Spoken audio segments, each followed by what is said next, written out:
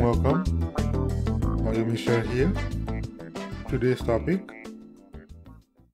Mind, Character, and Personality, Chapter 3, Dangers in Psychology, Part 2.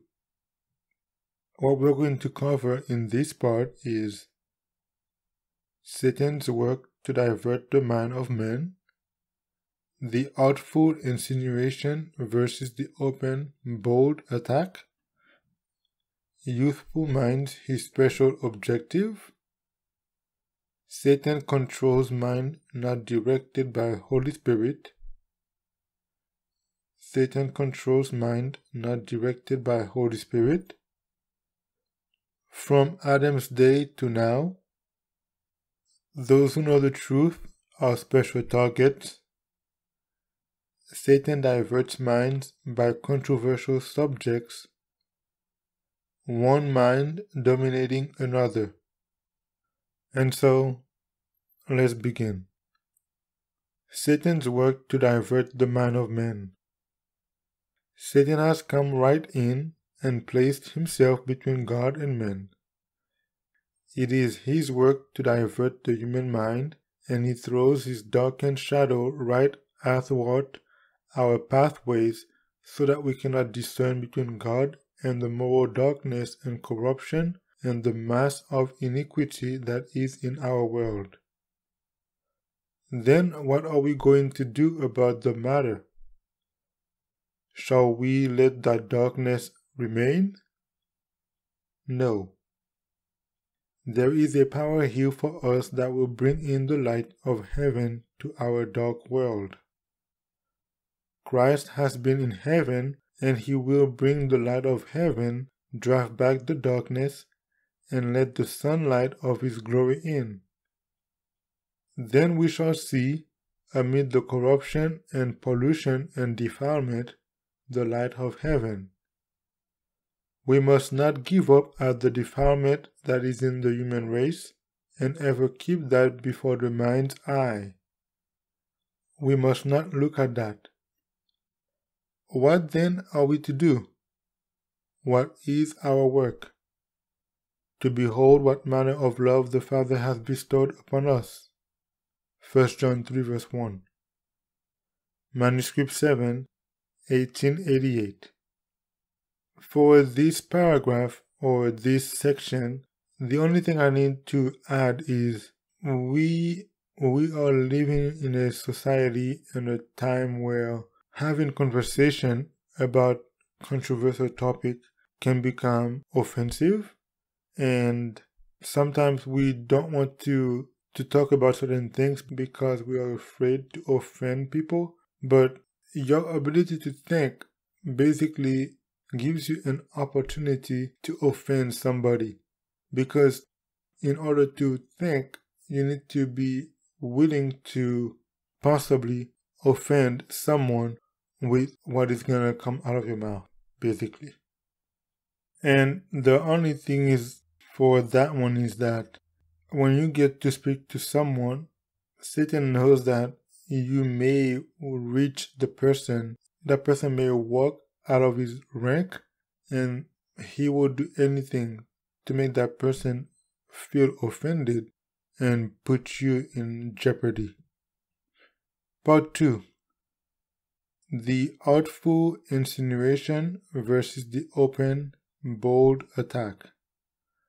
If Satan were to make an open and bold attack upon Christianity, it would bring the Christian at once to the feet of his mighty deliverer, who alone could put the adversary to flight. He does not generally do this. He is artful and knows that the most effectual way for him to accomplish his designs is to come to poor, fallen men in the form of an angel of light.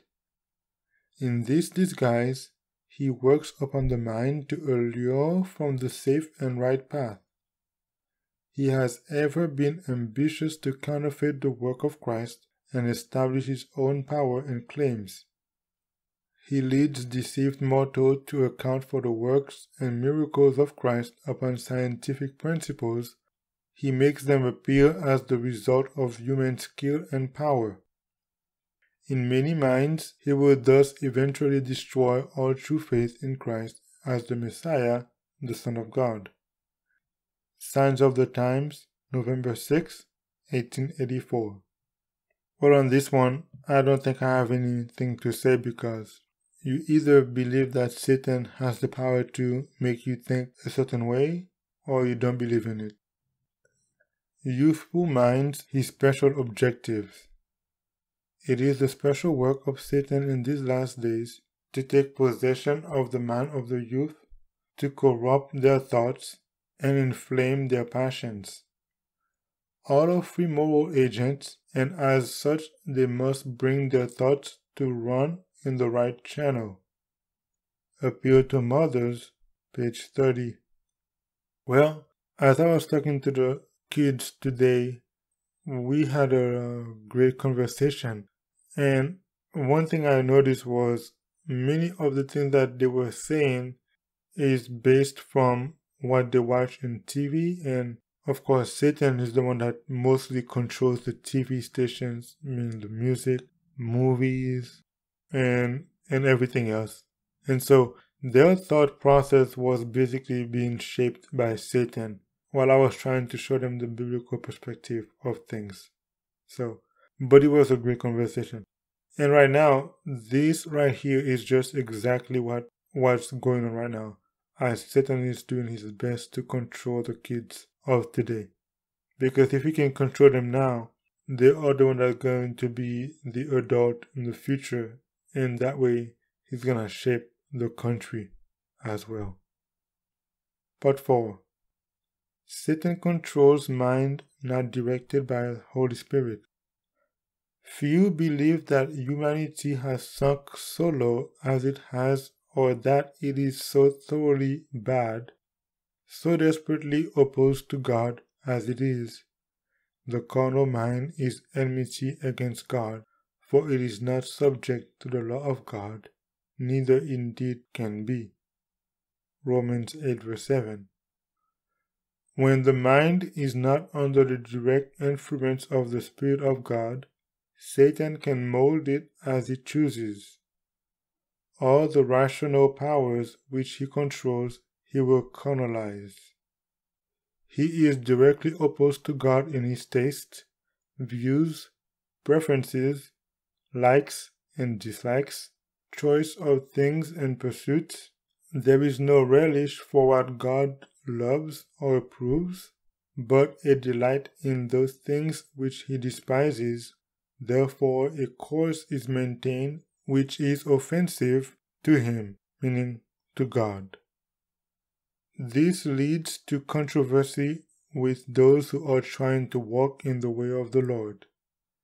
They, those who oppose truth, will call light darkness, and darkness light, good evil, and evil good. Letter 8, 1891. This boils down to your thought process, basically. You can assume that what you are doing is good, when in reality it's not good. And this will boil down to your ability to know what is right and what is wrong. But of course, if Satan is the one controlling your mind, then what is wrong becomes right to you, and what is right becomes wrong to you. That's how it goes. From Adam's day to now, Satan has been working at the wheel, turning it until he has the control of all the human minds who have received the lies with which he deceived Eve, and then used her as his agent to entice Adam into sin. Satan has kept up his specious working upon human minds from that day to this. Manuscript 19, 1894. And I can guarantee you, nobody can say that things are getting better. Everyone can see things are getting worse, except if you are being led by Satan. Those who are following God's principles can see that things are getting worse. Those who know the truth are special targets. Satan is stealthily working to confuse the minds of those who know the truth by bringing in misleading sentiments and misleading examples. Unless they repent and are converted, those who are living divided lives, professedly serving the Lord, but at the same time scheming to carry out their own plans, which retard the very work which Christ gave his life to accomplish, will be deceived by the enemy of souls. Letter 248, 1907. I don't think I have much to comment on this part. Let's move on. Satan diverts minds by controversial subjects.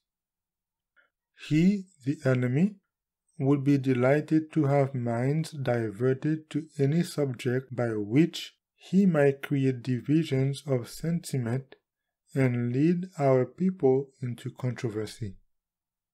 Manuscript 167, 1897. And the last one mind dominating another.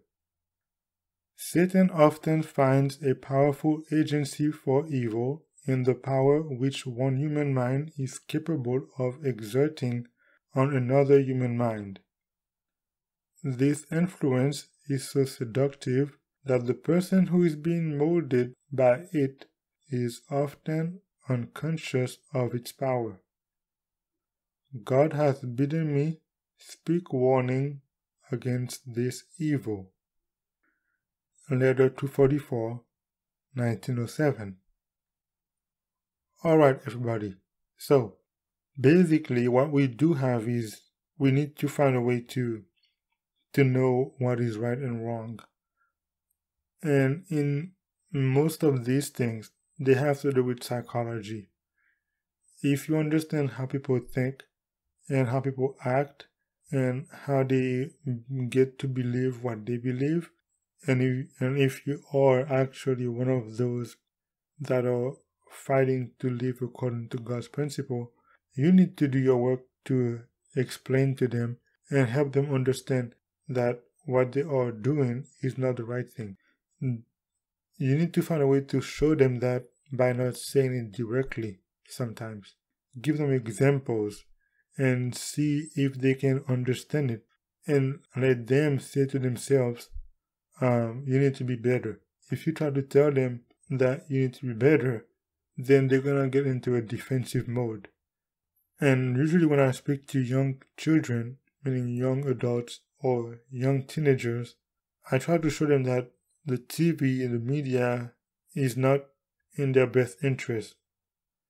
What they will tell you is, you need to do this and this and this, but they won't tell you to practice what is good. They'll try to tell you to go and do something bad, but try not to get caught. So, that's what's going on nowadays. And Satan is heavily behind this movement from Hollywood, the music industry, and what young kids are watching on the TVs nowadays. So, I think us as parents, or even if you could be a parent, if you are old enough to have kids and you do love God's principle, it should be your duty to give these kids, these young children growing up, something better that you do have, or something better than what you learned, because you're going to learn more and you can impart to them the good things so they can carry it forward. So, that's it for today. I will see you another time. Until then, bye for now. Margo out.